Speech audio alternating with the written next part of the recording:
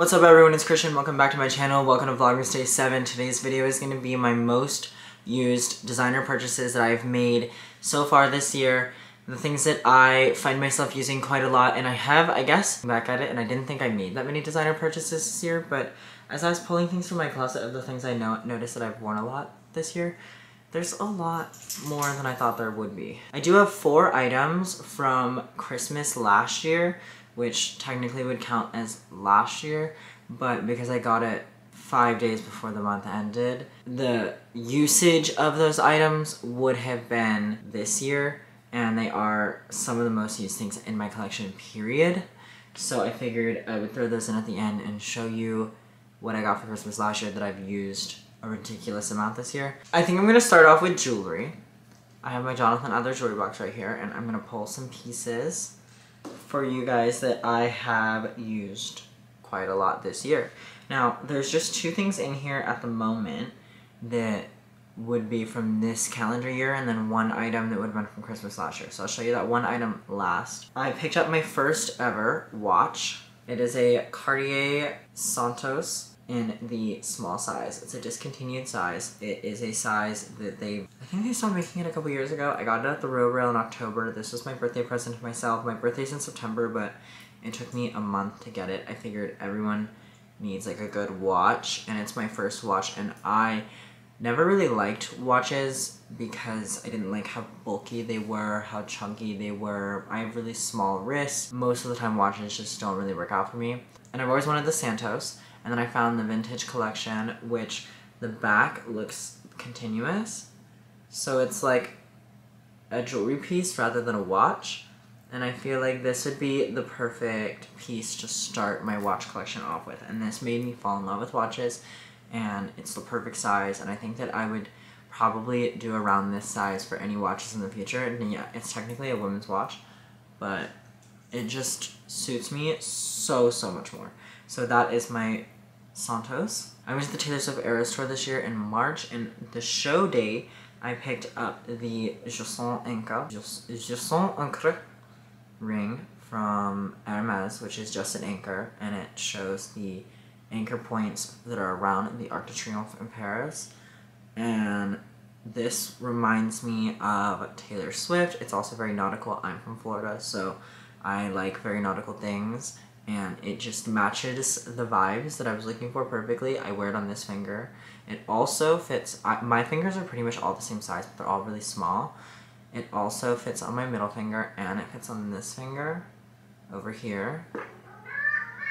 Hi, Luca. That is the Hermes Jason Encre ring in a size, I believe, 54. Yeah, 54. My ring finger is a 51, so these 2 fingers are the only ones that are different sizes than these 3. Like, pretty much these 3 fingers are all the same size or very close. So, like, say a 54 will fit on all 4.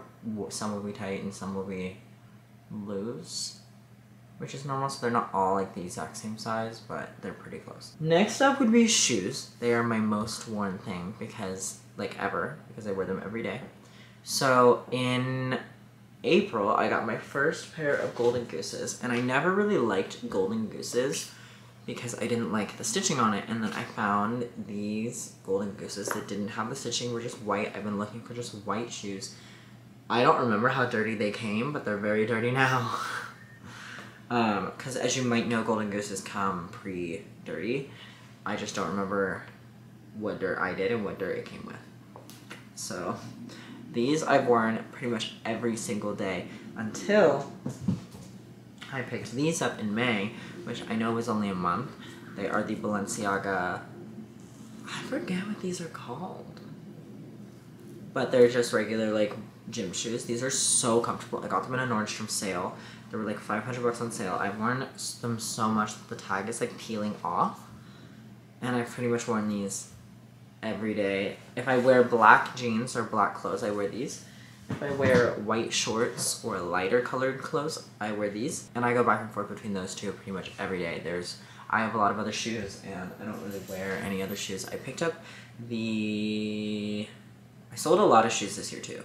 I sold a lot leading up to that watch because I really wanted the watch, and I just had so many clothes Maybe I'll go through what I sold this year also, because I just had so much clothes that I wasn't wearing, and I was like, oh, I'm gonna wear a watch all the time, so I'm gonna sell this. So I sold both my Triple S's, I sold my Hermes slides, I sold both my Izmirs. One of them fit me, one of them gave me the worst rashes on my feet, like blisters, and I still have the blisters, and I got them in Hawaii in August.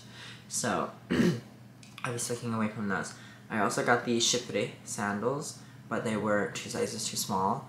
I thought that maybe they would work, and they didn't. So I have to go back and get my actual size, but I have to be re-offered them in my actual size. I was offered them, when I asked for them, they had 2 sizes too small, and I was like, let me take it, let me see if that works. I'm just gonna wear them to the pool anyway. Didn't work, so I sold those. And pretty much those are the only 2 shoes I've worn. There's another pair of shoes that I got for Christmas last year that I wear every single night like clockwork. Like, these are my day shoes. And then I have my night shoes, because I'll wear specific shoes when I go out, and they ended up becoming clubbing shoes. They have been utterly ruined by the club and by going out. I've like hiked miles of New York blocks in these shoes and like done so many crazy things in these shoes. Somehow they've lasted, and I love them so much, and I will always love these shoes. But I'll show those at the end because those are technically last year. I also picked up in May these Rude shorts, and I wore them a lot from May to about September, and then I just was kind of over them. I might sell them, honestly. I haven't worn them since September, and I wore them like every day around the house for like 6 months straight. And I've worn them out, and they look good with a white t-shirt, and I've worn them a lot, but I just don't really see myself wearing them that much anymore.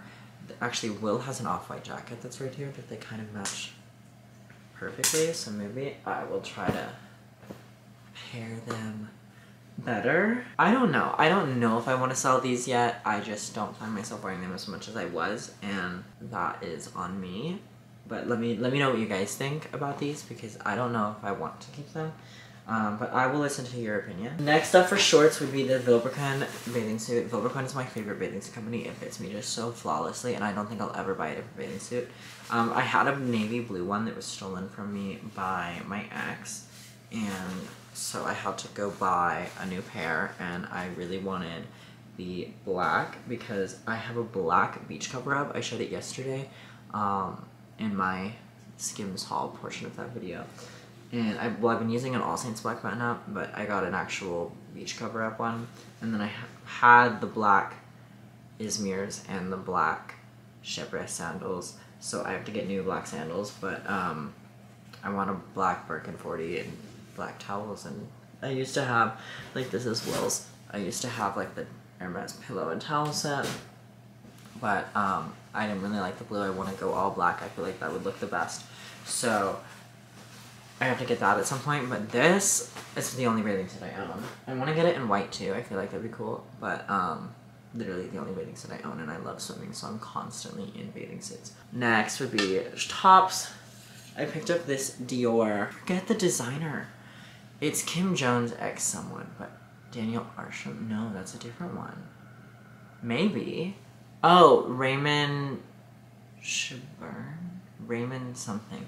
I loved this collection when it came out. It was probably my favorite Dior collection, and I really wanted to get a tattoo that said broken in this font, but my mom told me I was crazy, so I didn't. But I loved this font. I had this in a hoodie years ago that I bought on eBay, and it ended up being fake, and that like broke my heart when I found out it was fake. And it was like, I found out it was fake because I tried to sell it. I was financially struggling at the time, so I tried to sell it, and the real told me it was fake, and I was like, what the fuck, I got this on eBay, and I thought eBay would be like nice, like I paid like $400 for it, and so I like went to PayPal and tried to, but it was already past the 180 days, and I was like, well, I just lost $400 there, and I threw away the hoodie, so I don't really do fakes, which was really annoying. But I found this one on the RealReal this year, in not the hoodie version, the sweater version, which I kind of like better, because you can actually see this instead of a hood covering it. I found it for like $180, and it has a few marks here and there, but like, For $180, I will gladly take that back because I basically paid $580. I picked this up in March. It's an off-white shirt. I've worn it a lot in the summer, but I haven't worn it really that much since October because it's getting really cold out, and so I'm wearing a lot of long sleeves, a lot of sweaters, a lot of jackets. But I got this, I think, in April or March, and from April or March until October, I wore it all the time, like all the time. This is the Mugler H&M collection. I picked this up in May. I've worn this so much. I love this collection, and I want to continue buying things from this collection. Like this I wore to EDC. I wore it to several different red carpets.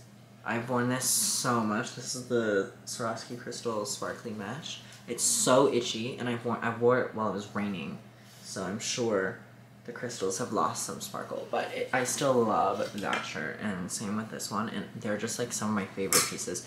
I bought way more from that collection that I didn't like originally when I tried it on, because I bought the men's versions, and I tend to like more feminine jean material clothing, so I bought like the denim jacket and the jeans and stuff, but I think that I would retry that with the feminine version. I also got the corseted hoodie in the men's, and I would retry that, I think, in the feminines. I really liked that too. I don't know why I sold that. Oh, it was no longer as tight anymore. The reason I sold the corseted hoodie is because it was no longer tight on my waist, and I liked the fact that it was like suffocatingly tight, so I think I would have to get the women's one because it's less boxy and more triangular. Then I got this Dion Lee button up. Originally, my plan was to wear this to the Eras tour with my sparkly suit that you can see right here, which I would put in this because I've worn that to like 6 to 10 red carpets, as well as the Eras tour, and but it's not like actually designer. It's like a designer brand in Britain that custom made it for me. But this is a corseted white button up. I love this shirt. It looks so good on, and I wear it with satin dress pants and like a leather trench, and it just looks so good. I love this. I got it for the Eras tour, but it didn't work with the suit. So then I had to pick up this Dion Lee mesh tank top, which did work with the suit, and I do love it. It's also inside out, I guess. So let me fix that actually. But then I picked that up. I've worn this every time I've worn the purple suit, and since I can't throw the purple suit in here, I figured I would, we've got it figured out. There's a few designer pieces I bought this year that I haven't worn really much. Like I bought a Prada shirt and like a few other things that I just haven't really worn, and I've noticed that I haven't worn it, which sucks. I need to wear those. Then at Coachella, I got these at the outlet, the Gucci outlet, which is next to Coachella. It's in Desert Hills. And I love these so much. I wanted these so badly when they released, and I missed them because I couldn't afford them at the time they released. And then I found them in the outlet for $600, and I was like, because these were originally like $2 grand. So I love these.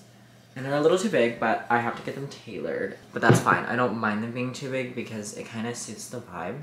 So the last 3 pieces are pieces I got for Christmas that I've worn probably more than anything in this other than these shoes. These 4 pieces I wear nearly weekly, daily. Like 2 of these pieces I wear almost every day. 1 of them I wear probably a couple times a month. And a lot more than that whenever I first got it. And then the shoes I wear every night. So, first would be the Paul Gautier XY Project sweater. I got this for myself for Christmas last year. I love this. This is the one thing that everyone wants to steal from my collection, and it's the one thing that if someone stole from my collection, I'd slit their throat. Like, I love this so much. And then same goes for this. Will got this for me for Christmas last year. This is my tripod for the slot channel. I need to get a bigger bag because it doesn't fit the slot channel tripod. But yeah, this, oh my god. Don't even get me started with how much I've worn this. I mean, it makes sense. I wear it like it's not suede, first of all, which is scary. And I also wear it like it's not worth $100,000. So, like, I'd be throwing that shit around. Next is something I wear every single day. Every day, no matter what. It is my Van Cleef Arpels guilloche with one single diamond, white gold necklace that Will got me for my anniversary last year. This collection was a collection I've always loved. I've always wanted the white guilloche, and then I found the one with the diamond, of course, and I really loved that collection. I really wanted that collection, but I never thought it was possible because it's like 4 times the price of the regular one. And it just so happens that this collection is also the 2020 holiday collection, where Will and I started dating in Christmas 2020. So it just signifies, and I don't even know if he meant to do it that way. I mean, he probably did, but I don't think he meant to do it that way. I think he just like knew I liked it. But I won't put it past him, he's smart. So maybe he did know purposefully that this was the holiday collection from the month we met. This I wear every day. I rarely ever take it off except to shower, because I know that you can get gold and diamonds wet, but the guilloche, I don't want to chance it. Now y'all saw me unbox these on Christmas last year. What others got me for Christmas? One of my lovely friends who I've met through OnlyFans and YouTube got me these, and compared to how they came, these bitches went through it.